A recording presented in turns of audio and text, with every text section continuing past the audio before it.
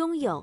台湾歌坛天后称号的江蕙2015年宣布退出投入44年经历并创下100万销量的台湾歌坛，即便事业辉煌，情感生活仍如迷雾未现。江蕙钟情于两人，人生经历着曲折与波澜。江蕙原名叫江淑慧，1961年生于台湾嘉义，童年生活幸福。然而9岁时家庭遭遇巨变，父亲因好心为朋友做贷款担保，朋友跑路，留下巨额债务。当时的台湾催债者无视法律，一家人四处躲藏，最后在朋友帮助下定居台北，住在破旧房子里。为了赚钱，9岁的江蕙和妹妹开始街头卖唱，受尽欺凌。10岁起，江蕙开始走唱生涯，边唱边上学，直到15岁小学毕业。家里经济困难，他转战夜总会当驻唱歌手，在此遇见了同为驻唱歌手的洪荣宏。尽管洪荣宏比江蕙小1岁半，但他早已名声在外。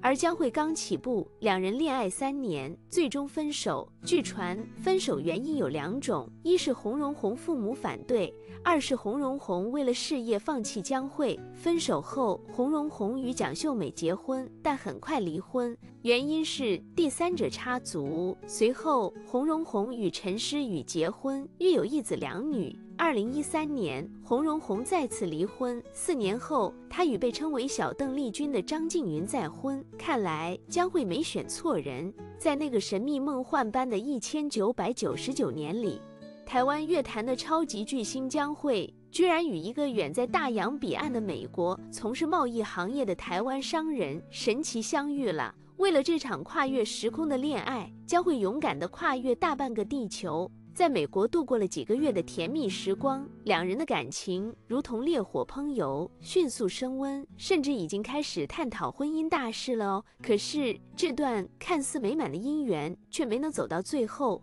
他们只能含着泪水挥手告别。据说导致这段感情告吹的原因，竟然是江蕙不愿意长期定居在美国，而男方却舍不得在美国打下的江山，所以不肯为江蕙放弃美国的生活。除了这2段让人心痛的恋情之外，江蕙与台湾前政界名流刘秉伟之间也曾经传出过绯闻。刘秉伟比江蕙大了整整9岁。2001年，他在北京竞选台湾民意代表失败后，人生轨迹逐渐走下坡路。2008年，他又因为涉嫌关税问题遭到了起诉。幸运的是，他最终被判无罪，并且当场获得释放。当刘秉伟陷入经济困境时，江蕙毫不犹豫地伸出援手。有人称赞江蕙重情重义，也有人觉得凡事皆有因果，没有无缘无故的爱情。说到男人，江蕙坦率地说，她早就看透了人间百态，对于男人的种种恶劣行为也是了如指掌。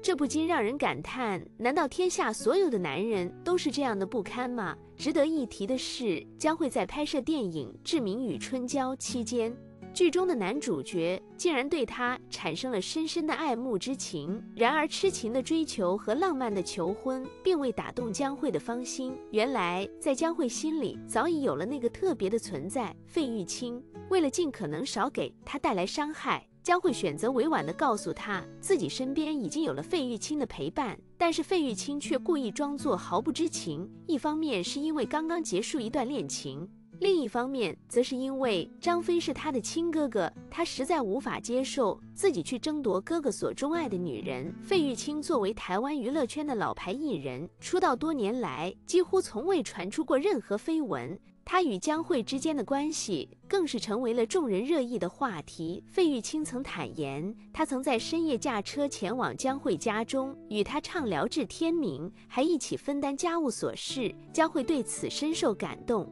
表示如果费玉清向他求婚，他肯定会毫不犹豫地答应。然而遗憾的是，这段感情最终还是未能修成正果。直至2020年，一则爆炸性的新闻震惊全网。江蕙曾代孕为费玉清的妹妹生子，这一事件瞬间引发了广泛关注和激烈讨论。面对这一传闻，费玉清的姐姐坚决否认道：“简直就是无稽之谈，费玉清怎么可能会帮我家生小孩呢？再说我们家费玉清一向行事低调，连婚礼都没有公开举行过。”又怎会生育呢？随后，他坦诚地告诉大家，小时候他们兄弟姐妹5人曾与费玉清有过一个秘密约定，绝对不会生育孩子。就在那个充满疯狂传闻的2017年，台湾娱乐圈的传奇女神江蕙再度陷入了纷争的漩涡之中。据媒体报道，一位神秘女子突然站出来，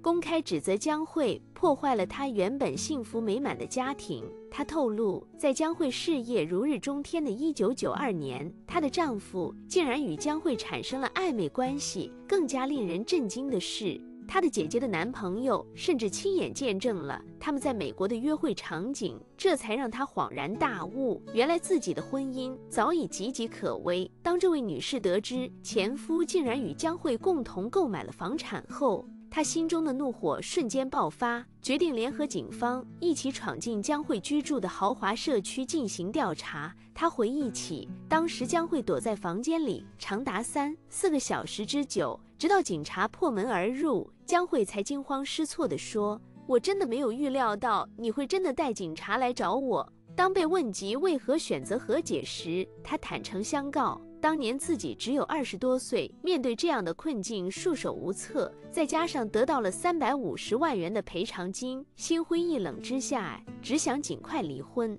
于是便签署了和解保密协议。然而，这段感情曝光之后，这位女士却表示，某位周姓制作人协助她的前夫支付了高达350万元的赡养费，为了抚养2个孩子以及与前夫顺利离婚，她只能忍气吞声地接受了这笔赔偿款。然而时光飞逝，25年过去了，她如今感到无比的懊悔。她强调，重新揭开这段往事，并非为了索取金钱，而是希望能在离世之前听到江蕙真诚的道歉。此外，还有一件事值得一提。早在2001年，徐聪明就曾因为扬言要结束自己的生命，险些登上各大新闻头条。那时，他竟然残忍地将同居女友及其3个孩子反锁在家中，自己却在外高声叫嚣着不再想活下去。待媒体闻讯赶至现场后，他更是扯开喉咙大喊让江蕙现身相见，声称自己与江蕙之间存在着剪不断理还乱的情感纠葛，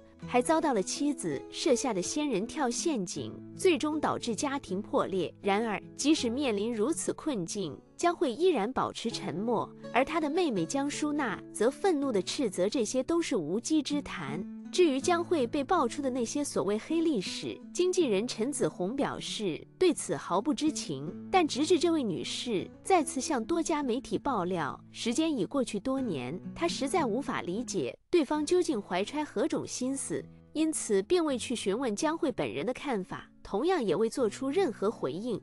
我们必须强调的是，当江蕙正处于她职业生涯的巅峰期，声名远播之际，她竟然惊人地宣布要退出歌坛，从公众视线中消失，甚至关闭了自己的社交账户，与世界断开联系，从此鲜少有她的消息传出。然而，曾连续7年冲击歌王宝座的许富凯，在一次热火朝天的采访中倾诉道，当年在宣传自己的新专辑以及举行演唱会之际，江蕙竟然亲自送来了录音室设备。更为重要的是，她特别为他录制了一段暖人心扉的视频，以示鼎力支持。这一切都让他深深感激不已。他甚至盛情邀请江蕙共进晚餐。据悉，徐富凯深情地表示，现如今的江蕙依旧每天辛勤地练习唱歌。那次聚餐时，他还为大家献唱了几首动人的歌曲，歌声依然扣人心弦，整个人的精神面貌和体态都保持得非常完美。唱完之后，江蕙还笑着调侃：“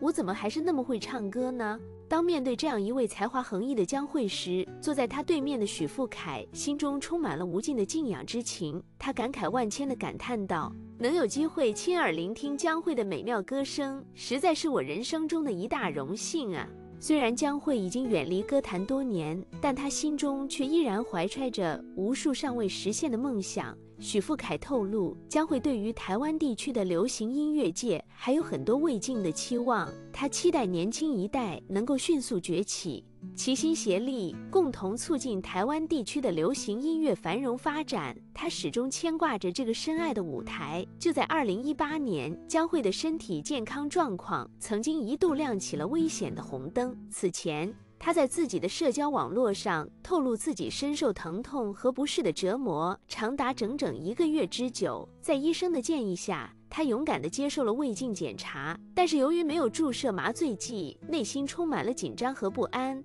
幸运的是，最终并未发现任何严重的疾病。这个突如其来的消息让广大歌迷们都感到极为担忧，纷纷留言祝福他要好好照顾自己。关于胃痛的具体病因，根据联合报报道，经纪人陈子红亲自澄清，江蕙只是患有胃食道逆流，并不需要过度担忧。感谢大家对她的关心爱护。早些时候就有媒体报道称，江蕙长期以来一直被平衡失调引发的眩晕症所困扰。据他本人以及朋友们透露，病情严重时，他甚至需要在地上艰难地爬行，甚至还会边爬边呕吐。为了防止意外情况的发生，江蕙的床头特意设置了紧急呼叫铃。在上半生的岁月里，他全心全意地投身于繁忙的工作之中。如今已然步入中年的他，依然孑然一身，似乎已经对所谓的爱情失去了所有的期待与热情。或许正因为他已经深刻体验过生活的种种酸甜苦辣、五味杂陈，愿他在未来的日子里能够过得快乐无忧，身体健康无恙。